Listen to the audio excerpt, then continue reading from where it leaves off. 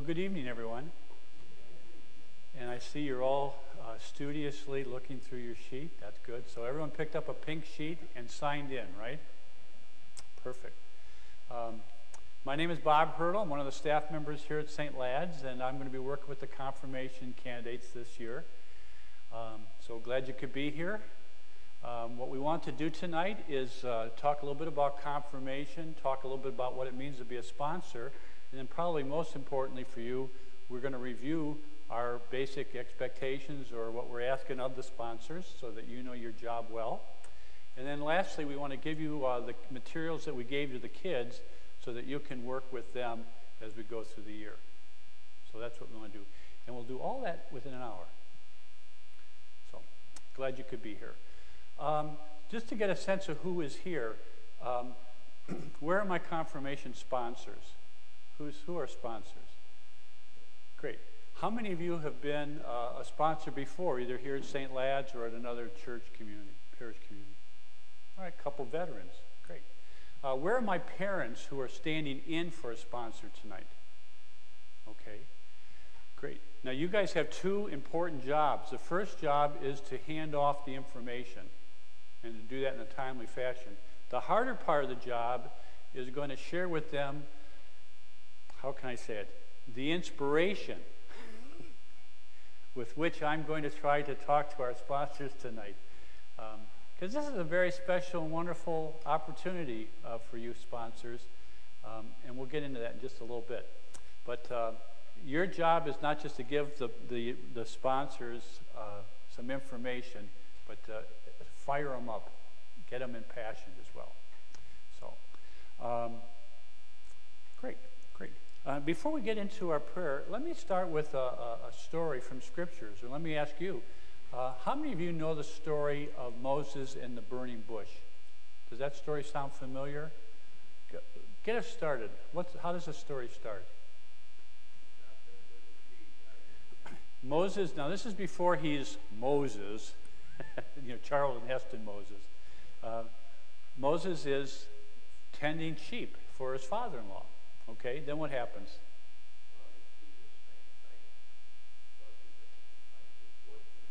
Yeah, he sees this bush aflame, but ironically it's not being consumed by the fire, and it catches his imagination, and he approaches the bush, and a voice comes to him from the bush, and what does the bush say to him?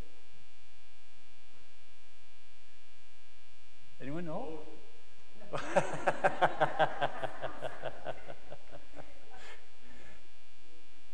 Yes. It does say Moses, but in addition to the Moses part. Anyone remember the next line?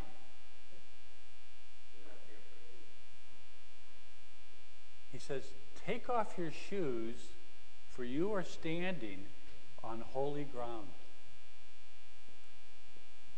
And if you remember nothing from tonight, please remember that story, because that is really the backbone or the spirit with which we want to talk about your role.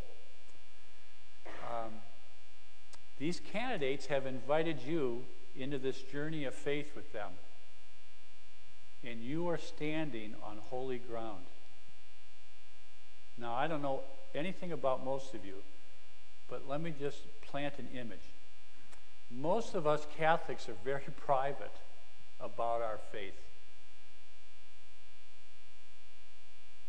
The candidates have invited you to share that walk with them. They may never ask another human being to do that with them in their life. Do you feel that? This is important. It's unique. It's grace-filled. All right? So we are standing on holy ground. So that's a great backdrop for us as we begin our conversation. On the back side of your sheet, or on one side, I guess it depends which side you're looking at. It may not be the back side, it might be the front side. But there's our opening prayer. And if you could, we're going to use this together. And I'm going to ask you folks to be my side A, and you'll be our side B. And let's get through this together. On the day of confirmation, Bishop Perez will instruct us concerning confirmation. He'll remind us of the day of Pentecost and the anointing of Jesus in the Jordan River, and of our own receiving the Holy Spirit on the day of our baptism. He will then lead us in prayer using these or similar words. Side A. All powerful God,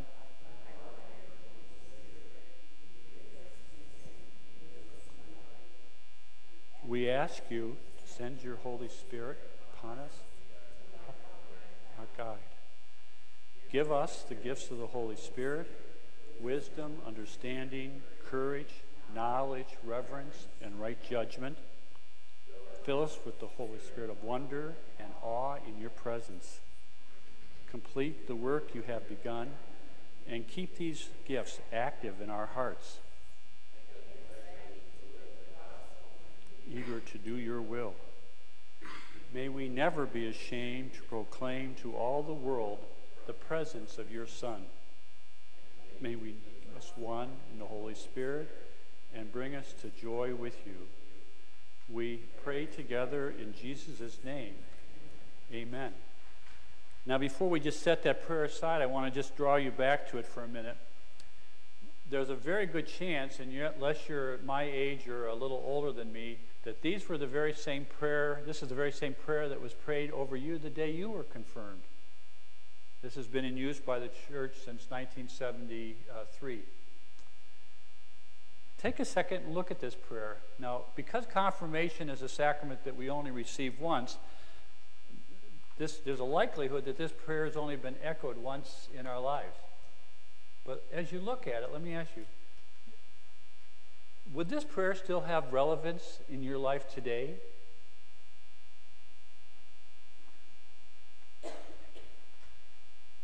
Yeah, it sure does. In fact, there shouldn't be any day that we would awaken that this prayer wouldn't have meaning and substance. Every day we could wake up asking for God's Holy Spirit to be with us and walk with us, be our helper and our guide. Fill us with the gifts of the Holy Spirit, the wisdom, knowledge, courage, reverence, and awe in doing God's work. Help us to recognize your will in our life and eager to do it, etc. So this prayer, I think, is a wonderful example of a lot of the prayers that we offer as church.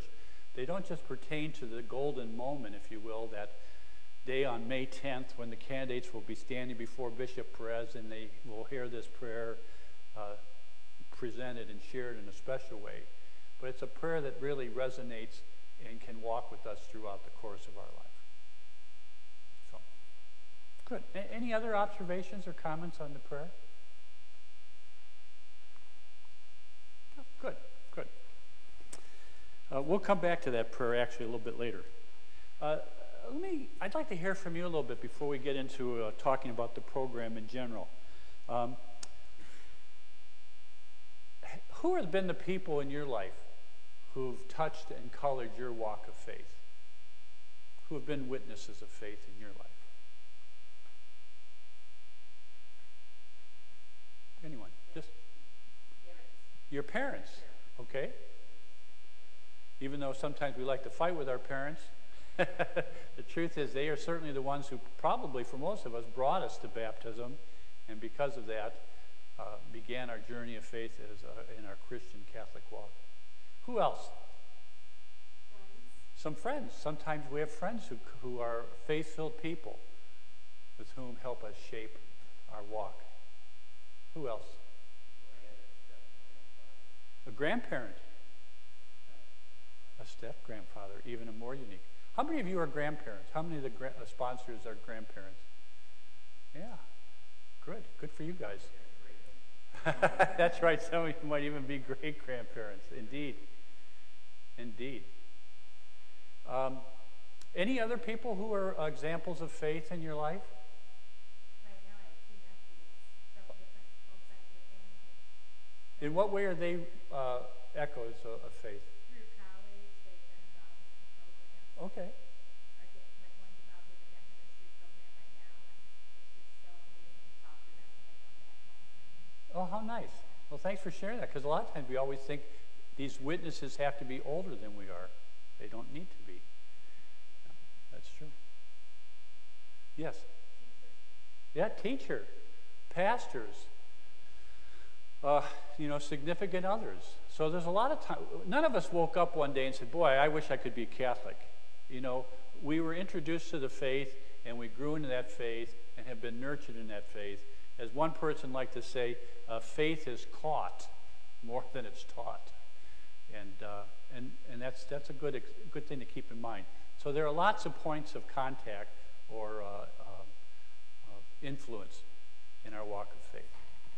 Now, since we're all here to talk about being sponsor, what do you think is what's the role of sponsor? What do you want from you guys? Why are you here? What does it mean to be a sponsor? A role model? It's a good phrase.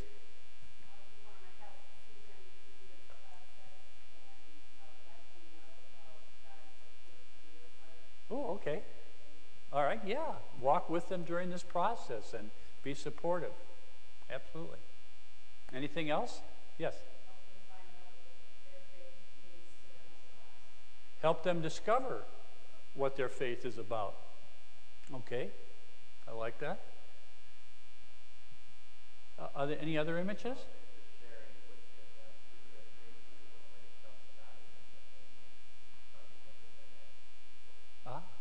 Yes, you may be an instrument to make some connections or awarenesses of God in their life and their faith walk in the church that they've never been aware of before.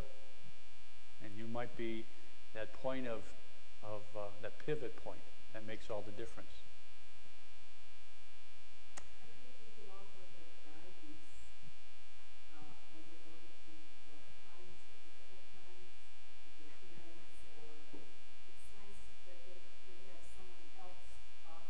Uh-huh.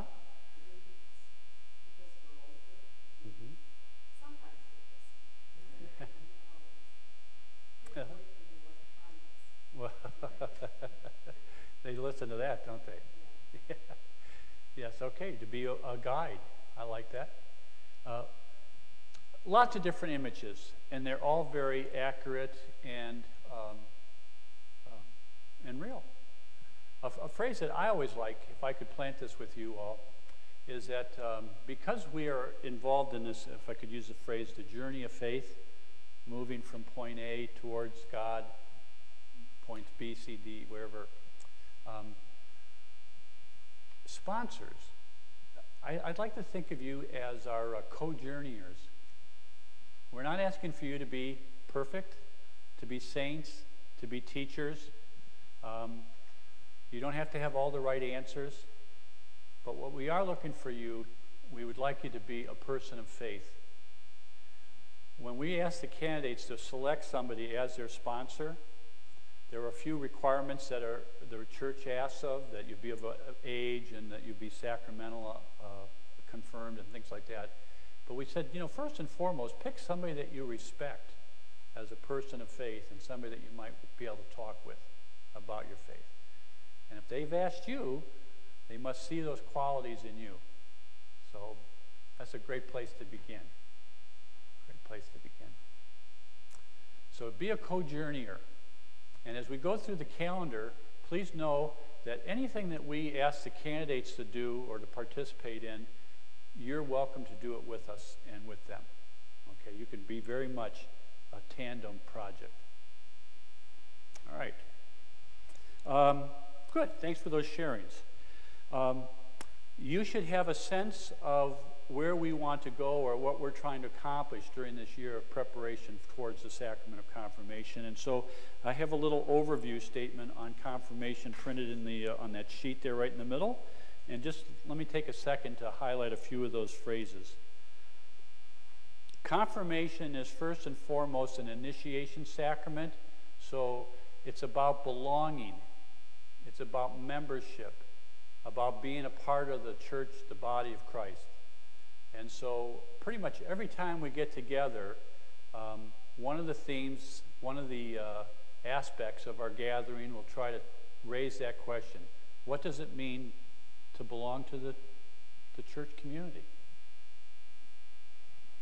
It's an initiation sacrament which celebrates the empowering presence of the Holy Spirit. Confirmation is not just about getting a ticket punched. got it, and then, let's move on. The Holy Spirit is never passive. The Holy Spirit is always God in action. It's empowering, it's engaging, it's promoting, it's compelling. If you think of a sailboat, the Holy Spirit is like the wind in the sails, whoosh, making something happen, moving us along the road, being that body of Christ that we're called to be. So the church is not a passive entity, and the Holy Spirit is what makes it happen. I always wish sometimes we could use the word church like a verb. We often think of the word church as this house, this gathering place. But church in a better sense is this people of God who are on a mission, who have a job, if you will, appointed by God to accomplish. St. Paul uses this great word. He calls us ambassadors for Christ. God, as it were, appealing to the world through us. Think of that. That's really a dynamic image. So the Holy Spirit is not a passive thing. It's an empowering experience. And it enables the church to be God's instrument. The church is most clearly seen as this body of Christ when it engages in its four basic jobs. We worship, we learn our faith and share it, we build community and support, fellowship with one another, the people of God, and we reach out to those in need. And so those four phases, if you will, really very much encompass or embody the work of the church. And because confirmation is going to focus on what it means to belong to the church, all those things will be part of our conversation. How are we worshiping? How are we sharing? How are we building community? How are we being the body of Christ? Does that make sense? Those will be our focal points. We're not so much a class during our preparation process. We certainly have some material that we want to pass on and hope that takes root, but that's not our main focus. Instead, we're trying to connect, we're trying to invite, we're trying to expand their imagination and vision. I was telling the group the other night, I said, the candidates are in an interesting place in their life. Up until this point, pretty much, what was their command? What was it that we asked of them? Shut up and be still.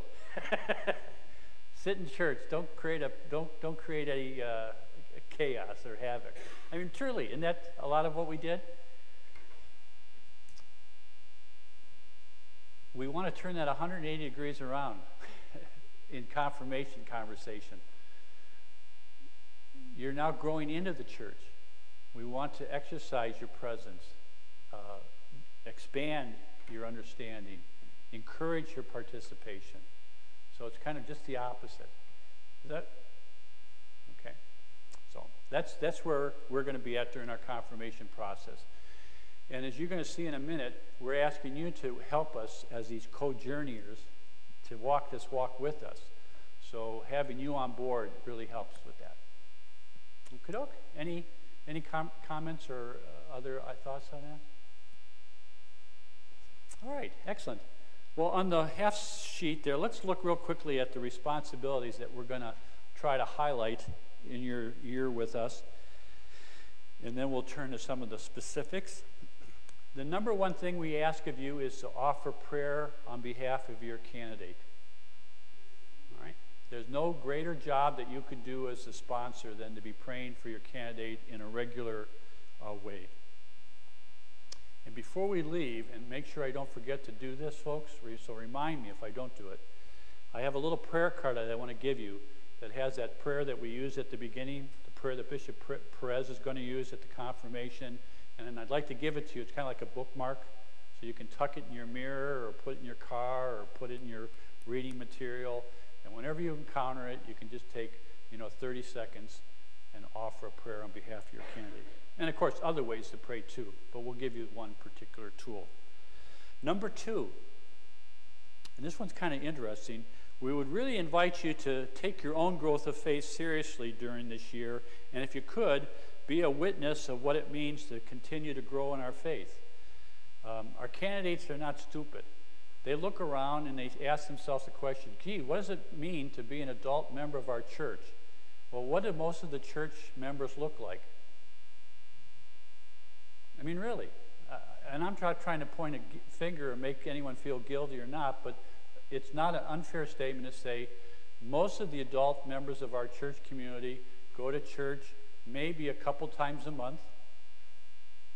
Most of them are not in any kind of a formal program of like a Bible study or a faith sharing group. Most have not been on a retreat maybe since high school or 8th grade. Some do some volunteer work. It may be with the church, but some not outside of in the community, but many do not. We're often kind of hands off. And so here we are this year asking the candidates to do a monthly reflection and to go to extra classes and to participate in Mass and all these, to do a service activity and write a faith statement and all the other things that we have that you'll see in their schedule. And they look around and say, how come I'm the only one doing all this stuff? If this is what it means to belong to the church, shouldn't we all be doing this? And the answer is, well, yeah, we should all be doing this. So, but anyways, you can be a great witness of that ongoing commitment to grow by doing something yourself in a special way. Maybe get a book and begin reading on prayer, learn a little more about that, or volunteer in your church, or sign up for a Bible program or something. I'm sure you can find things if you look. All right? Number 3, and this is really concrete, we're going to ask each of you to generate some kind of a conversation, some interaction at least once a month with your candidate. It could be a phone call, could be a FaceTime, it could be a person-to-person at Panera's or something, however you want to orchestrate it. But somebody besides us up here at St. Lad's talking with the candidates about what's going on in this process. What are you working on? How are things going? Any questions? Are there assignments that we could be working on, etc.? In fact, actually, I'm going to give you the packet that the kids are using, so you'll know everything that they are working on and discussing or are responsible for, and you'll know all the timetables as to when they need to be done. So you kind of already have a ready-made tool to generate some conversation with the candidates. Okay? All right. One last point on that one. At the end of the year, when we do our year-end evaluation and ask the kids what were the things that we did during our preparation process that seemed most fruitful for you, almost without exception, the number one noted item is their time with their sponsor. So going back to that image with Moses and with the feedback from the candidates, please, again, recognize how valuable their invitation for you, towards you, I should say to you, is. Take advantage of it. Engage with the candidates. Don't be afraid to talk about God or ask about God or ask about church with the kids. And again, we're not expecting you to be the answer person or to be the saint who does everything perfectly. Just be a co-journeyer. Okey-doke? All right. Number 4, when you see the calendar, this will make more sense, but please know that anything that we're sponsoring or hosting for the kids, you sponsors are welcome to participate and come to in any way that you want to. We always kind of caveat that by saying, if you want to come to our group meetings, you probably should let your candidate know just to get some feedback from them, because they might say, oh God, please don't come. You'll be the only one there. And in some regards, that's true. But if you do want to come, which is great, because I think it shows a wonderful willingness on your part to be supportive, you can sit with the adults who are there and participate kind of tangentially there. But this goes also then for any of the assignments or the reflection pieces. We're not trying to test the candidates to see how well they've mastered some material. We want them to be engaged, and we're inviting them to do that. And As it said in the scriptures, Jesus sent them out in twos. He didn't just send them out on their own. He sent them out in twos. So having a partner of faith is a good thing. And you're going to be one of those partners. So don't be bashful. Now, having said that, are these your assignments? And the answer is no, they're not your assignments. These are the assignments that we're asking for the candidates.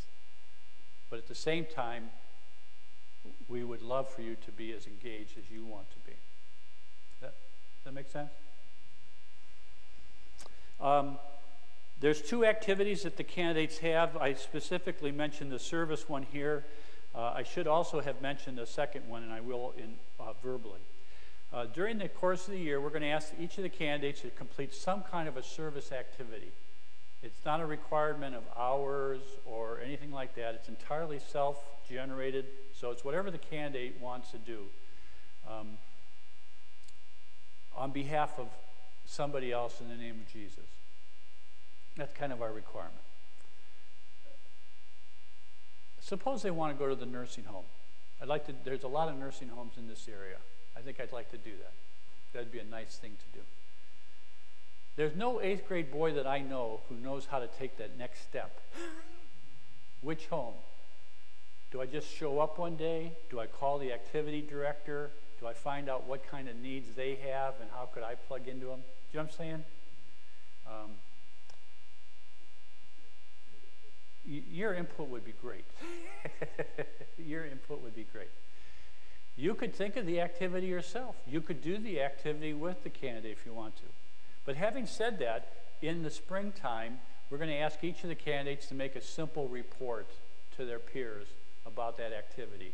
And if you were involved, you could come right along and do the report with them. So, just so you, that's that invitation. Similarly, we're going to ask each of the candidates to craft a personal faith statement. Now, this is really, really a challenge for them. Heck, it's a challenge for most people. I would suspect most of us would wrestle with where do I begin and how do I do this? But we want them to focus in on some aspect of their relationship with God or their relationship within the church community, and then find some way to express it so that it can be witnessed or experienced by other people. So some of the kids will write an essay, some might make a collage, some have done artistic things like a painting or a poem, things like that, a mobile. Whatever, some way though that it can be visualized or experienced, expressed publicly, okay? And when I give you the kids' packet, the candidates' packet of work, there's a page in there that describes it, so you can get a better idea of what that is. But don't be afraid to ask questions with the candidates. This is not something that they could decide, gee, on Saturday it's due, so here we are Thursday night. Let's see, what should we work on? It really is something that's going to require some previous steps, a little more tilling of the soil. So please, again, don't be afraid to engender that. And on that line, I should go back to item number 3, the monthly conversation. I was remiss in not pointing this out, although it's probably common sense that we're already aware of. No 8th grader is going to call you up and say, hey, we didn't talk yet this month. I'm dying to have this conversation, okay? I'm going to go to class at church here, and Mr. Hurdle's going to ask me, you know, if I did this and this and this, and so I really need your input. So obviously, if this is going to happen, we need to depend on you to get your calendar out and say, well, let's see, if the kids are meeting on November 10th, on November 3rd, I'm going to call Billy, and we're going to set up our conversation, or have our conversation. So kind of the same idea, though. We invite your participation as much as possible. All right, any questions on those? Yes, sir. Yeah, I'm just curious. Is there anyone else here besides me who has no idea who their sponsor was when they confirmed? Okay. I haven't got the slightest clue. All right. Yeah, well, how about that question? How many of you know, A, who your sponsor was for confirmation, and B, do you still have some interaction or contact with them? So a lot of hands have gone up, but not everyone. I have not seen my sponsor since the day of my confirmation. And that was because we picked a friend of the family, and then 2 years later we moved. And so while I was, I'm sure, a wonderful man, a very good Catholic man, they just were no longer a part of our life. So sponsors sometimes that are picked within a family context, at least you always maintain some family ties. It's not a bad idea. Some of the candidates picked their siblings, which is amazing to me because I would never have picked my brother, but it worked for some of the kids. In fact, 2 of my children picked a sibling. They looked at their older sibling and said, they're living a life of faith that I respect. So, all right, yeah, Donna.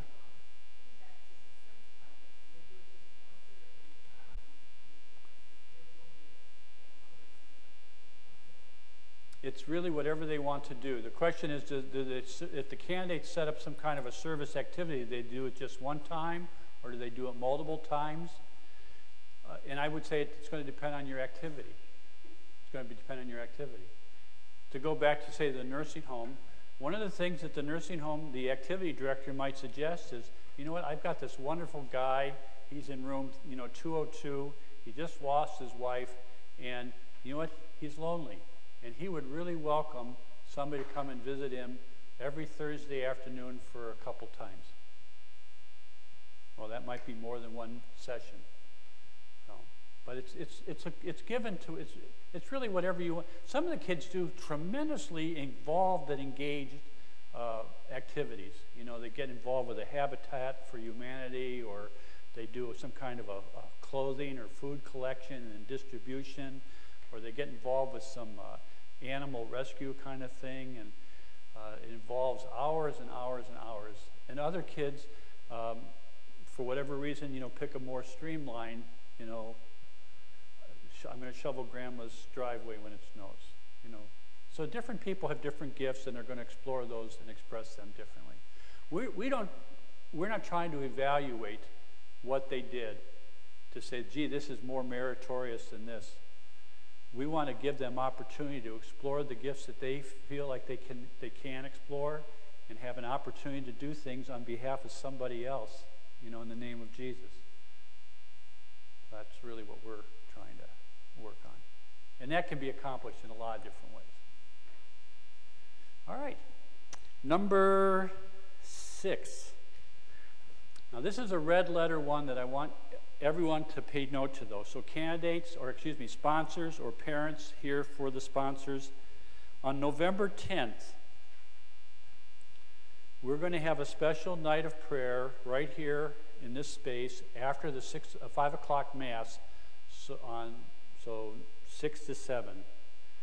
And we call it the Handing On of the Faith. Our main participant in that event, or that evening, are the candidate and sponsors. So sponsors, if at all possible, clear the decks on that date and try to be here. The idea behind this prayer service is really a simple one, but very real. A relay race. Is everyone familiar with the idea of a relay race? We've got 4 runners, 1 baton. The one person runs. At the end of their leg, they pass it off to the second person who runs, who passes it off, who passes it off. The race is certainly won or lost by the speed, but what other piece is important? Don't drop the baton. And we use that as kind of this image in this little prayer service. And I think it epitomized nicely the role of the sponsor in a confirmation process. In many regards, you represent, or you are a symbol of the community passing the faith on to the candidates. You're the person with the baton, and you're handing it over to the candidate. And as part of that service, we're going to ask each of you sponsors to have about 8 to 10 minutes of just one-on-one time with your candidate, and we're going to ask you to share from a personal perspective, something about your relationship with God, why you pray, why church is important to you, a time when you felt especially close to God, a time when you recognize God working in your life. What we're not looking for is a preaching, you need to, you better, ought to. It needs to be a personal reflection of faith. And I'm going to pass out a sheet in a minute here that just gives some guidelines if you're not sure how you would want to approach that. Some of us do that real easily and normally, but for many of us that's really a challenge. So I'll try to give you some ideas to help you craft it. The good news is you're talking to an 8th grader. So you don't need a lot of sophistication. Be honest and be faith-filled, and it will work. Okay, now, sponsors or parents, if a sponsor cannot be here that night, we would ask that the sponsor write a letter, basically sharing some story of faith that we could then give to the candidates during that time of sharing. So while Billy has his sponsor and they can talk over here, Mary, whose sponsor couldn't be here, can be given her sponsor's letter, and she can be engaged with her sponsor through the letter. Does that make sense? And on the sheet, as well as in the packet for the program, we have some directives in there. Don't mail the letter to the kids. They'll read it first before they come here. So mail it to us here at St. Lad's or mail it directly to the parents. If a candidate sponsor cannot be here that night, November 10th, we'd ask maybe could one of the parents come so there's a person here with the candidate. Okay, everyone got a sense of what we're looking for on May 10th? In fact, why don't I pass out this sheet right now for you? Could I ask you to help me? I'll go down one side if you'll go down the other. Here, I'll give you one, dear.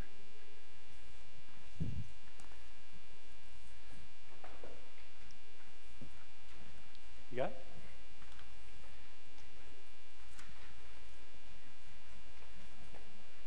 You are most welcome. You're okay. How you doing?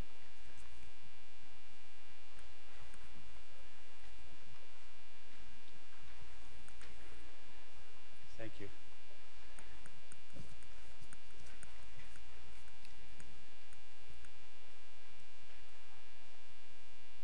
And you can look on this on your own. And these, again, are just guidelines. You can follow your own track if you'd like to. If I could, while you have that sheet, if you look on the back side of this sheet, we are video recording tonight's presentation. So if there's a sponsor for you parents who are here, if your sponsor is not here, you might want to direct them to simply go to our website, and after you send them the materials, they could have the materials at hand and go to our website and just watch the video and participate in the conversation just as we are right now. And they might find that helpful. But this will direct you how to get to it. So the stlads.org, look for that bullet, the button that says homily or videos. If you click on this, this is the page you'll be looking at, and then just look for a special broadcast for the confirmation meeting. Yeah, you could email. You could email the letter for sure, yes. And we'll treat it confidentially. We're not interested in your story. We were interested in getting it to your candidate. Okie doke. And if there's any of you who can't figure out how to do the 10th or make it work, please talk to us individually because we don't want to miss it. All right, then the last thing on the sheet here, number 7, as the calendar permits, or your schedule, I guess it should say, permits, sponsors are also invited to join us at the rite of election, which will take place on the first weekend in Lent. If you cannot be here, don't panic. This is not a red letter assignment. If you can be here, that'd be great. what will happen in this rite of election, at the 5 o'clock Mass, the candidates will be formally presented to the community. And part of that process will involve a dialogue between the pastor and the parents, the pastor and the sponsors, the pastor and the community, and of course the pastor with the candidates. And then the kids are called forward, they sign the book of election, we support them with special prayer then. It's done generically, so there's no one-on-one with the candidate and the sponsor, so nobody would ever know if my sponsor is there or not, because Father's just simply going to say, sponsors, I turn myself to you. Do you believe the candidate's intention is sincere? And you're going to hear this amorphous yes from the assembly. So if you can be here, there's a place for you in the ritual. If you can't be here, it's not a problem. Any questions on the rite of election? All right, good. Oh, good, Kim. All right, what I'd like to pass out then next, well, here, in 1 second. On the dates here to the left, on the bottom left-hand corner, I'm going to give you the brochure, and it has all these dates already articulated. The orientation meetings are what you're at now. The handing on of the faith is that one in November that we just talked about. The rite of election is the one we just mentioned in Lent. The rehearsal or the service reports, if you want to, you're welcome to participate in those. And then, of course, at the time of the ritual itself, the confirmation and rehearsal on May 9th and May 10th, your participation there is what it's all about. So we're hoping you're there for that.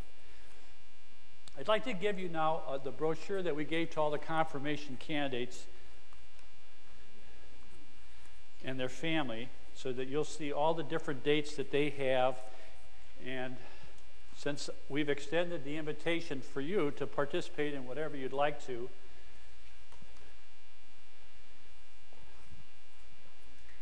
it's good for you to know these dates. When you look at the calendar, you're going to see that some of the dates have in parentheses a letter S, and those should be the very same dates that you find on the bottom of your, they should be the very same dates that you see on the bottom of that pink sheet. Those are the ones where the sponsors have some particular role.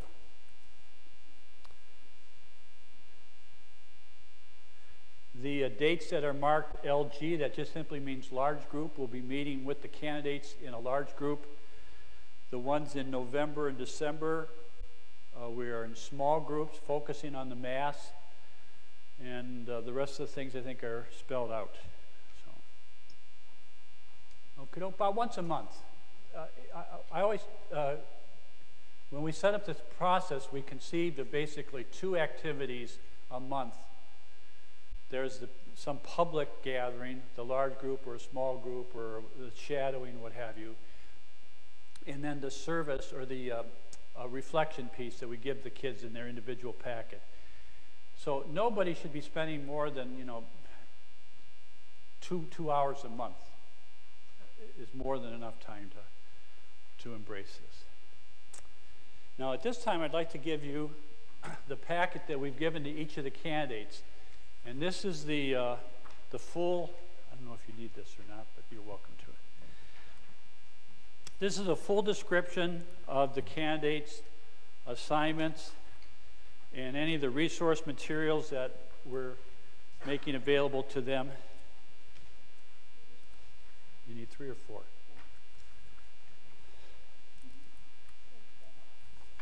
Got it?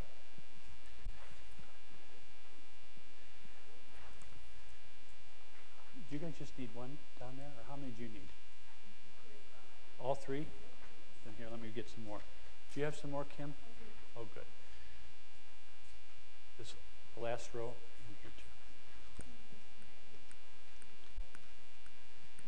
If you flip to one of the, a couple pages into one of the monthly pages, you'll see on the right-hand side of the page, there's a column, usually in a box. We call it a monthly assignment or a journal assignment. This is where you can get your ideas for your conversation.